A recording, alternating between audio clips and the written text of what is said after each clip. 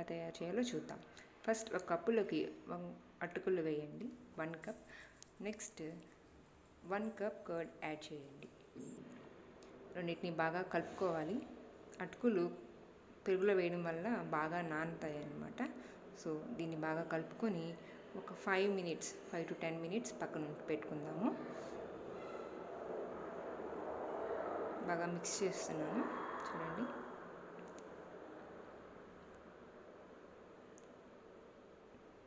మనం పక్కన పెట్టుకొని ఈలోపు మనం కొబ్బరి చట్నీ తయారు చేద్దాం. మిక్సీ జార్లోకి 1 కప్పు కొబ్బరి చిన్న పీసెస్గా కట్ చేసుకొని వేసుకోండి. అందులోకి నెక్స్ట్ 4 నుంచి 5 మిర్చి మీ కారానికి తగ్గట్టు వేయండి. నెక్స్ట్ వెల్లుల్లి 3 నుంచి 4. తర్వాత పచ్చిశనగపప్పు ఒక 5 మినిట్స్ ముందుగా నానబెట్టుకోండి. ఒక 3 టేబుల్ స్పూన్ పచ్చిశనగపప్పు సరిపోతుంది. 1 టేబుల్ స్పూన్ జీలకర్ర, తగినంత ఉప్పు యాడ్ చేసుకొని వాటర్ యాడ్ చేసి బాగా గ్రైండ్ చేయండి. చూడండి, ఈ విధంగా మీకు చట్నీ తయారవుతుంది, కొబ్బరి చట్నీ. తర్వాత ఇందాక మనం అటుకులు నానబెట్టుకున్నాం కదా, ఇప్పుడు సేమ్ అందులోనే ఇంకొక కప్పు పెరుగు యాడ్ చేద్దాము.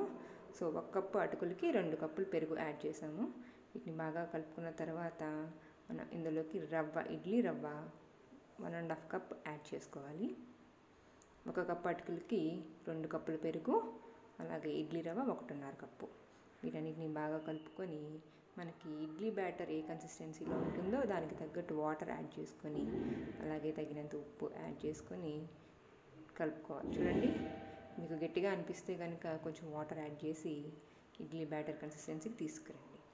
తర్వాత మనం స్టవ్ మీద ఇడ్లీ పెట్టుకుందాము. సేమ్ నార్మల్ ఇడ్లీ ఎట్లాగో అలాగే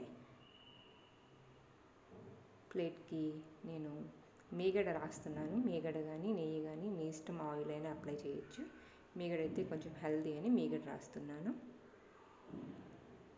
తర్వాత బ్యాటర్ని ప్లేట్లో పెట్టుకొని మనం స్టవ్ మీద పెట్టుకోవడమే. సేమ్ ఇడ్లీ ఎట్లా చేస్తామో అట్లాగే ఒక 15 మినిట్స్ మీడియం ఫ్లేమ్ మీద పెట్టి ఇడ్లీని ఉడికించాలి.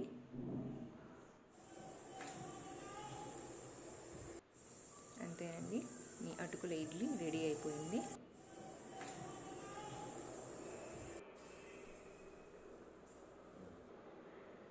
Please like, share and comment. Thanks for watching.